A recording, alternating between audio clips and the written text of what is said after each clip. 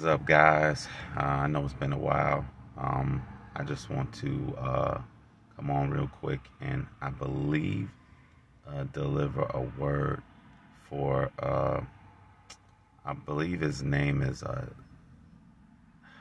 forget his name in real life, but I know on the television show What's Happening Now, his name is Dwayne. So I had a vision maybe 4 days ago about Dwayne, and I saw just a picture of him. That's all, just a still frame picture of him. He had this big afro, and I just thought, I was like, what is this about, Lord? Like, why am I seeing this? And I came out of the vision, and I looked up his Wikipedia page, and I saw that he's into Scientology. So it told me right then and there that I needed to do a video real quick to tell him, hey, repent and give your life to the Lord. Jesus Christ is God, sent down to earth in the flesh to save all our lives.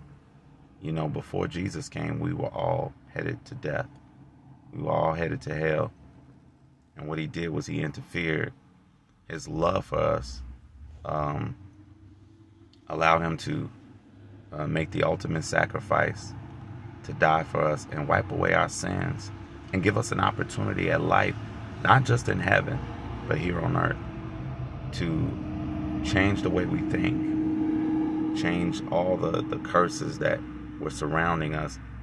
And that's what happens when you accept Jesus Christ, when you no longer are wayward and going about this world the worldly way and following Satan.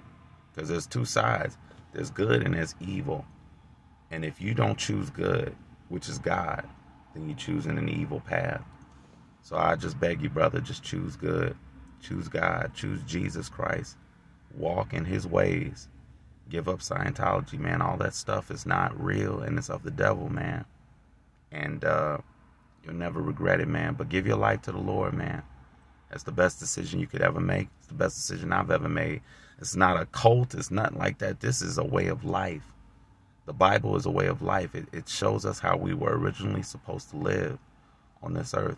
So I just pray right now, Lord, that you save this man's life, that he will give his life to the Lord, that he will seek you like never before, that he will become hungry for you, Lord, hungry for your presence, and he shall be saved. In the mighty name of Jesus Christ, I pray. Amen. All right, man, that's it, man. I'm still revamping the page, so I'm going to try to do some new things, switch it up a little bit. Might get rid of some of the old videos, but we'll see. I'll think on that. I'll see what the Holy Spirit leads me to do.